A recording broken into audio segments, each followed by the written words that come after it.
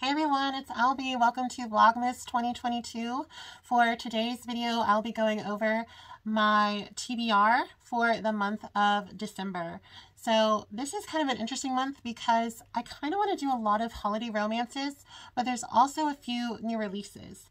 And another thing that's really different about this month of my planned reading is that I would say 90% of it is going to be on my Kindle. So, I'm mostly like a physical copy kind of person, but a lot of the books that I've been really into lately have been like a better bargain to get on Kindle. Instead of spending $15, I can get them for $4 or $3. And so I have a lot of fun picks that I think y'all will enjoy. Like I said, most of them are going to be a holiday Christmas romance, but there are a few little other things I think people will enjoy.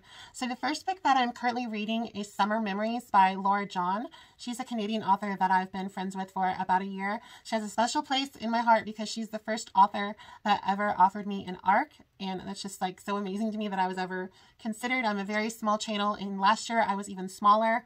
I think last December I was only about less than 2 months into YouTube or booktube, and I think I had maybe 30 followers, and now I have over 100, which, very tiny still for a lot of people, but honestly, I didn't know if it would ever happen, and now this happened. It's just like a whirlwind of emotions and excitement, and I almost didn't do Vlogmas, but I was like, you know what? I have over 3 times as many subscribers now, and who knows, maybe I'll have more success with one this year. So, Laura John, thank you so much and your team for sending me your ARC of your new book, and that is called Summer Memories. This is the 3rd book in the series. I was sick when the 2nd book was had an ARC, and so I actually did skip it, but I am going to pick it up soon.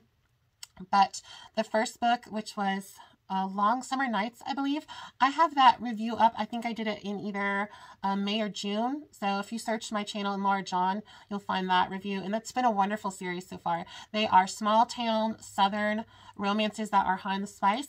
So how I sort of explained it was, it's sort of like a spicy small town Hallmark story. So if you like small town romances, if you like that kind of Hallmark aesthetic, but you want spice, I think that this series by Laura John will be really up your alley. So Summer Memories is an MM romance. It's a second chance romance between Chuck and Simon, I think. And I'm maybe about halfway finished with it. I have it on my Kindle. I have it up like how many hours and minutes it'll be to finish the book. So I can't necessarily say how far along I'm in it, but I think I'm on like chapter 12 and I really like it so far. So it's been really good. The second book, well, let me go over the ones that aren't Christmassy first. So that one's not really Christmassy. The second one that isn't Christmassy is book 2 in the Leviathan fitness series. I think that's right, by Ashley Bennet. And the second book is Tentacles and Triathlons. Book 1, which was Muscles and Monsters, was a 6-star read for me. I loved it. And Tentacles and Triathlons is another this one is also an MM romance. The first one was a female monster romance. This is a monster male romance. So both the monsters are male, if that makes sense. So I don't know too much about it. I thought it was Declan's book, who is a friend of our heroine in the Muscles and Monsters. It was actually, I think, oh goodness, what was her name? Tegan. I just read it. I'm so bad with names. I literally have my notes. I was talking with my friend Kristen on Instagram Live. I did a live a couple days ago when I got COVID in June. There you go. Brain fog. I've had terrible brain fog since June, like dementia level brain fog. It's bad. So I have hardcore notes because my brain just isn't working. So if I look down, it's not that it's because I'm very forgetful, but not on purpose. So Tentacles and Triathlons, I'm very excited for it. It has some beautiful artwork. So very excited for that. And the third, I think it might be a little Christmassy. It might happen once upon a December. And that book will be Anastasia or Anastasia by Sophie Lark. I am super excited for this. Well, yeah, I am excited. So I was a hardcore Anastasia fan. I grew up a 90s kid. I saw Anastasia in theater. Absolutely loved it. I love Meg Ryan. I love Angela Lansbury very dearly. And so that cartoon has a really special place in my heart. I just really loved Anastasia to the point where I was obsessed with the real Anastasia. I had Anastasia biographies checked out from the library. I couldn't read them. I just looked at the pictures. I had, I think it's called the Royal Diaries. Do y'all remember those books? They had Dear America, which was like the American Girl, not the doll, but like American Girl stories from like different time periods. There was one with a girl in the Titanic. There was one with a girl was captured by Indigenous Americans. And they had like a spin-off series, which was Royals. And I think like the third one or second one was Anastasia. And I love that book. So I am very excited. Now I know the Sophie Lark book has like, it's kind of like in a different world. It's like 18th century Russia meets like futurism. So I'm guessing like a steampunk sort of vibe. I'm not fully sure. I wasn't sent the ARC, which is fine. I'm going to buy the book. So was Lizzo. So, bye, bitch. But I think it's like steampunkish, and I think there might be a little element of magic, which there was magic in the cartoon, you know, with Rasputin and stuff. So I am excited. So I was kind of hoping just for like spicy historical romance. That's my jam. You know, that's my peanut butter.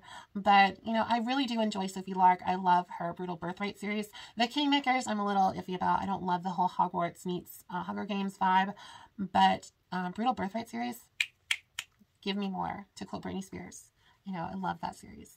So those are the two that aren't Christmassy. And the rest of the vibe is Christmas. So I have on my list Limelight Farms, which is by B.K. Borison.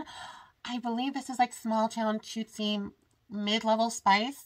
I don't like to really research books because I don't want to have spoilers. I know it's kind of silly because my kind of job is to spoil books in a way. But for me, I like to have some mystery about it. So from the cover, I'm getting small town, cutesy, mid-level spice romance. I believe it's book one in a series, but I don't think they're all Christmassy. So, you know, that's interesting. But a lot of my friends have read it and reviewed it and liked it. So I saw it on Amazon. I think it was on a Black Friday sale for 99 cents. I was like, add to cart, thank you very much. So I'm excited for that one. I also have two books that I am going to do as like a buddy read.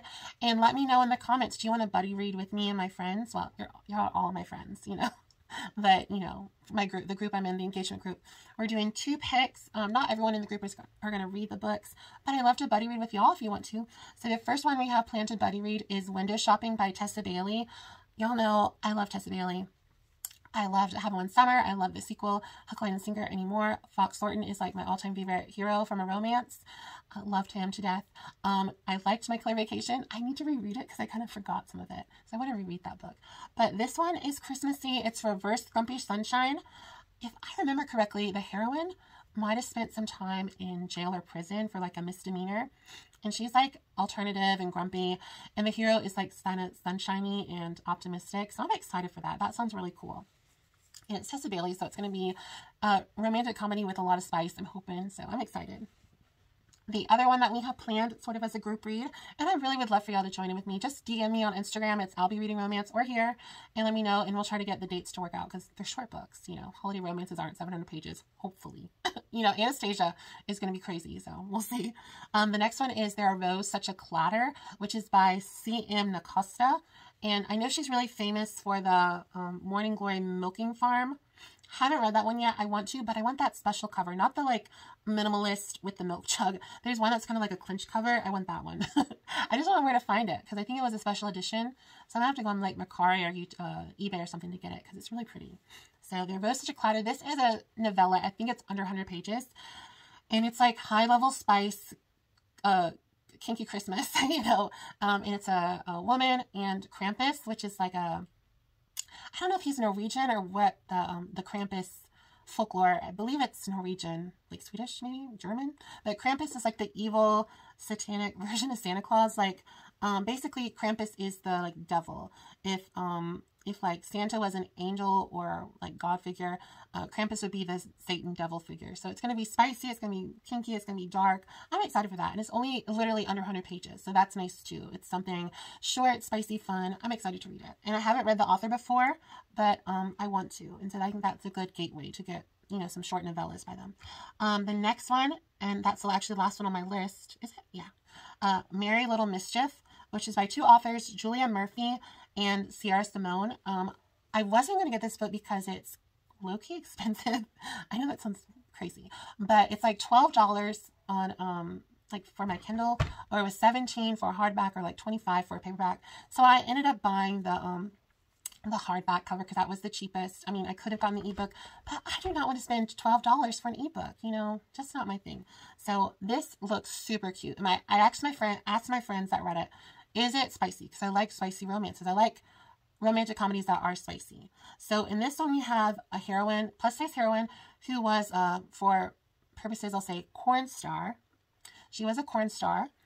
And somehow she has gotten herself into making a holiday, like Hallmarky Christmas movie with like the A-list Hallmarky Christmas guy. And it's just like romantic comedy. How did they get in this sort of position in this job? I believe both of the leads are bisexual, so that's really cool as well. And I'm just really excited because my friends, I was kind of describing how I thought the book was going to be. And I was like, it sounds like it's going to be Hallmarky Christmas meets The Roommate by Rosie Danan, which is one of my favorite books of 2022. If you haven't read The Roommate by Rosie Danan, I think you'd like it. It's a male corn star and like an uptight type A woman, and they become roommates, and it's just, ooh, it's really good. I like that one. So I'm very excited for Merry Little Mischief. I know Simone wrote the, I don't know what the series is called, but it's Priest, and it's just like a priest. Dark, super spicy priest corn. Smut, you know. That's the first one. I don't remember the other ones, but they're like also religious. That's sort of what she's famous for. And then Julia Murphy, she wrote Dumplin', which I didn't read the book, but I watched the movie. It had, I can't remember her name. She has really curly hair. She's a full-figured actress. I think she's from Australia. And Jennifer Aniston. It's about this girl in a small southern town that's, you know, plus size. She's beautiful in her own way. She's not like this idealistic beauty pageant beauty person. Her mother was.